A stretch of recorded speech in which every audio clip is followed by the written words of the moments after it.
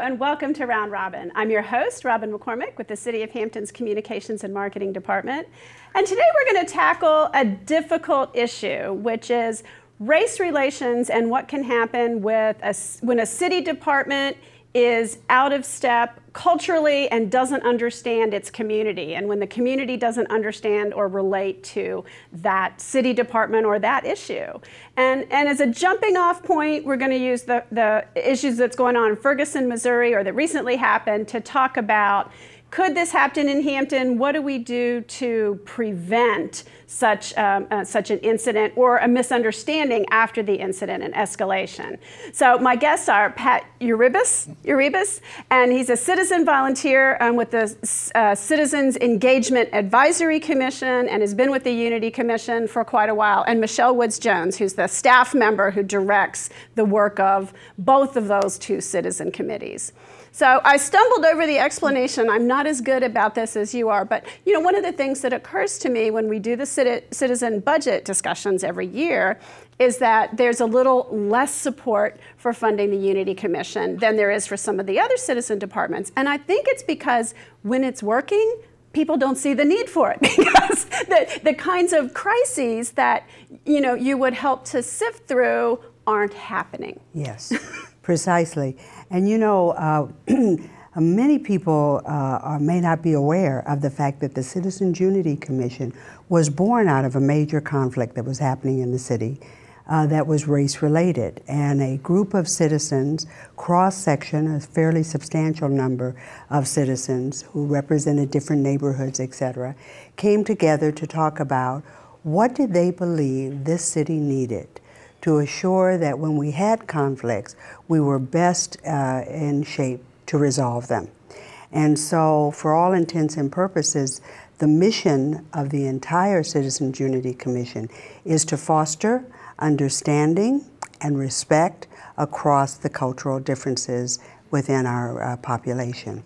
So, you're right, people don't recognize that the power of building relationships is the bedrock, if you will, of making sure that when you have a problem in your community, that you have people across your community who can talk to one another and who can struggle to resolve it, as opposed to them versus us. Mm-hmm. And you think of it as the police, because I think that is where tension can frequently develop, but it could be other city issues. It could be a zoning issue. I remember when Newport News was putting in the above ground coal storage facilities, and people in that East End felt like they were being exposed to a hazard. So it was really, a development and zoning issue. It can be any kind of conflict or misunderstanding. Exactly, and that's why originally we had a Citizens Unity Commission and an ad hoc leadership group.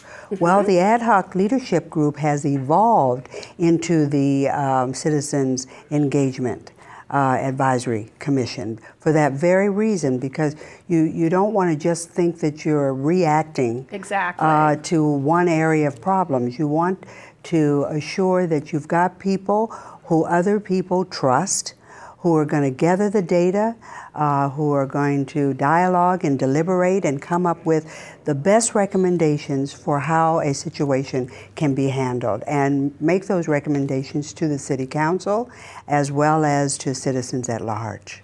And I think, too, the group of people who were brought in to the original ad hoc group to what is now the Citizens Engagement Advisory Commission were really independent people. They were not the yes people for City Council. They were actually picked because they have distinct voices and communities who listen to those voices. Pat, what brought you in?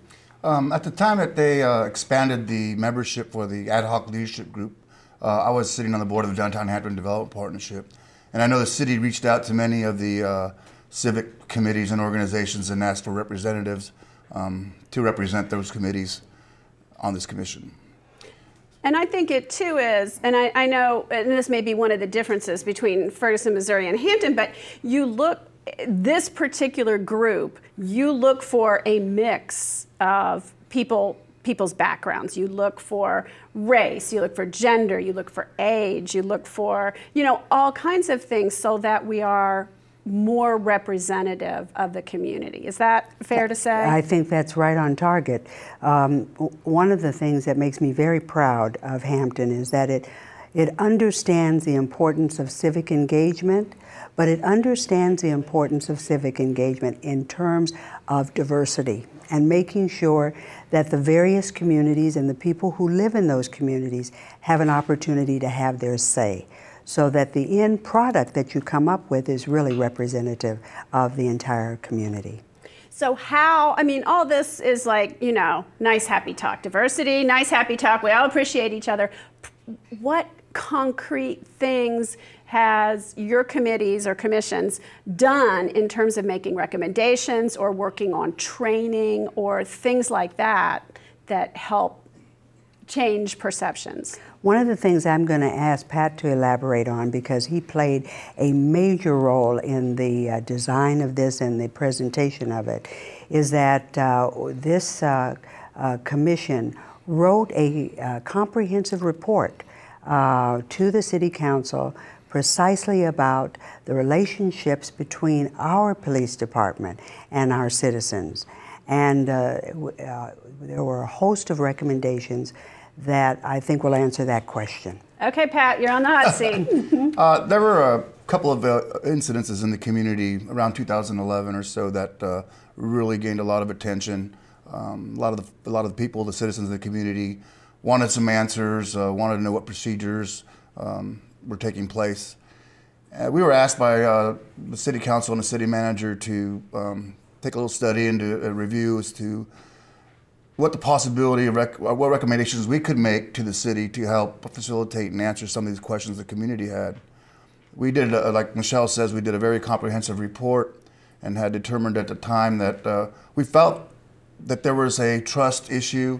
There were some conflicts between, at the time, some of the police division policies or behaviors and with the community that were in conflict. In our report, we kind of, really the gist of it, what we said was it was a trust and a communication situation that we really had to work on. So our recommendations basically were that we wanted to have some sort of review of incidences that happened in the community. And we also wanted some additional training to be taking place for how the police division deals with the community. And we asked for a detailed action plan to come out of the police division on how to get the community back engaged with each other and communicate. Now that is, I don't know if it's from your recommendation or if it was also happening simultaneously within the police department, but when Chief Sult came in and when we're interviewing candidates, that community policing, that interaction with citizens and business owners was a huge focus of certainly what he has been talking about since he's been here. Absolutely. And I don't know which came first, but I do know that the new chief understood when his feet hit the ground that establishing trust between the community and the police department was crucial. And the steps that have been taken that I'm aware of thus far have been designated to provide opportunities for the police and the citizens to develop relationships. Various officers are assigned to neighborhoods so that the people within those neighborhoods know their names, know who they are, and vice versa, are familiar with the kinds of concerns that they have and the kinds of issues. And all of this is preventative. It provides an opportunity not just to prevent problems, but for the police to be perceived as active, crucial, important parts of the community. And that their goal is not confrontation, but preventing crime and helping to assure the safety of the citizens. The way they talk to people, the way in which they educate them on what to expect when they interact with them, etc. All these things build trust and build community.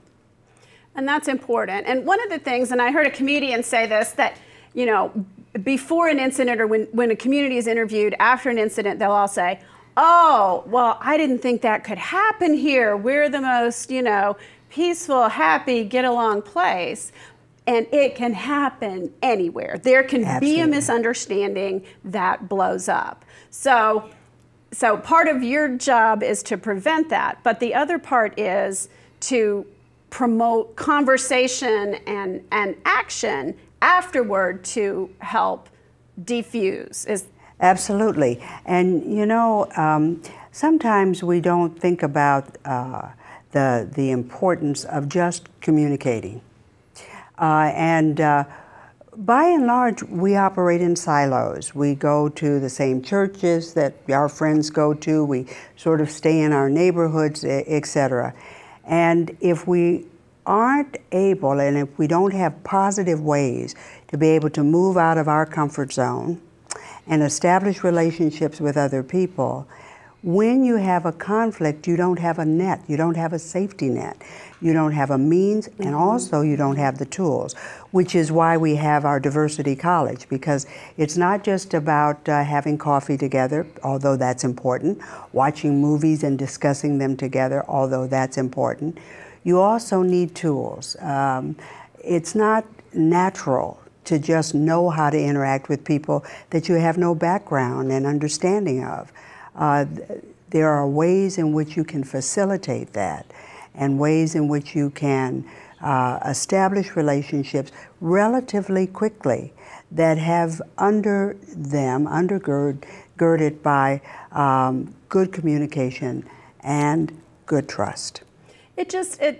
You know, when something like this happens nationally, and the Pew Research Foundation did a poll, and they do periodic polls, and what those polls continue to show is that, for the most part, people who look like me think that there's no racism or very little, no prejudice, everybody's happy. And people who look a little more like you still see major hurdles to overcome. And so when something like this happens, people react from their own perspective. And African Americans might say, I've been followed in a store by people who think I'm shoplifting. I've been pulled over for no reason. I have less trust. And people like me might say, I think the police are doing a good job because, you know, I don't have those experiences, and I see the police as, you know, an important resource helping to keep the peace. And so when you start out with a gap that big, and it's huge, it's like, you know, 60% distrust and views of racism from African Americans and like 30 from white people. I mean, it is a big gap. And overcoming that and understanding the other perspective is a huge task. How are you going to do that, Michele? With a big old magic wand. How are you going to do it? You know, and you come from a different cultural perspective than either black or white at this point. Yeah, and everything kind of depends where you're from. I mean, communities all across the country have the same issues. And like you said earlier, all are vulnerable to things that are going on, like, say, in Ferguson. We ourselves have had incidences that have sparked some hot topics. Right. It's interesting, though, too, when you say that the polls are taken, to see just the wide-ranging answers that come just based on the demographics, you know, what questions being asked and what perspective it's being answered in. And I think going back to the SEAC, which is the commission, we have a very diverse group and experiences, cultural, ethnically, and our discussions represent all of those viewpoints and really gets a lot of conversation stirred up. So. But it's a good bird's eye view from the community, all aspects of the community, and hopefully we'll continue that and make more strides to keep the peace, if you will, and involve the community and the police division and any other city division, too now. Or it could be a neighborhood against a neighbor. It could be citizens against citizens who have developed an issue. It's important to note that it's not just the police division. We're here to advocate for the citizens on all fronts for the city.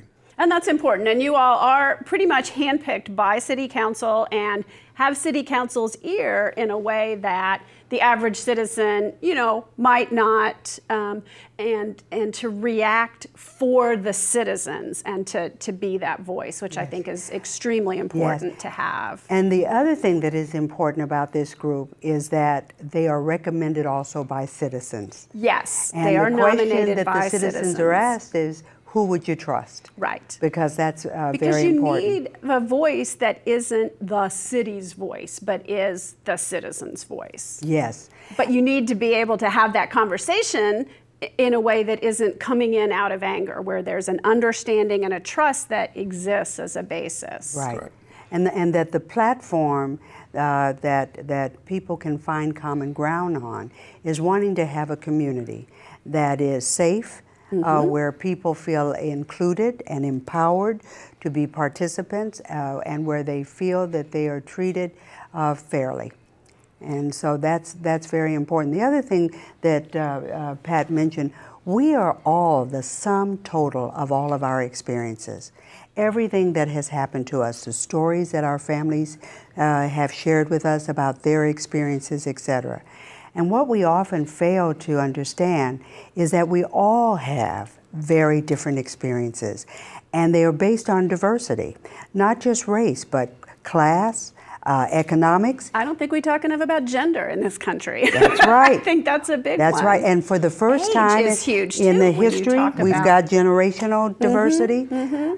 We have diversity in terms of our body types and sizes, and the views about how we look, and we have misperceptions based upon things that we've read about large categories of people, right? Much of which we have to unlearn. You've heard people say, "You're not like the others," right?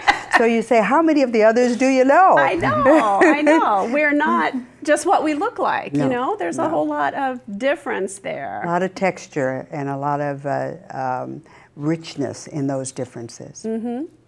Yeah, I mean, one thing too we'd like to work on from the commission's aspect too is letting the community know that we're there, that they can come out and see us without fear of retaliation or anything. We're kind of an advocate for everybody. Good, and a good community, first so place to start. that- If you that- don't trust the city, maybe you trust the Citizen Commission and can speak to them. And Sure. you guys are on the website. It's under the CUC. It's under the Citizens Unity Yes, it Commission is. as an offshoot on the webpage. So I do encourage people to go look for that.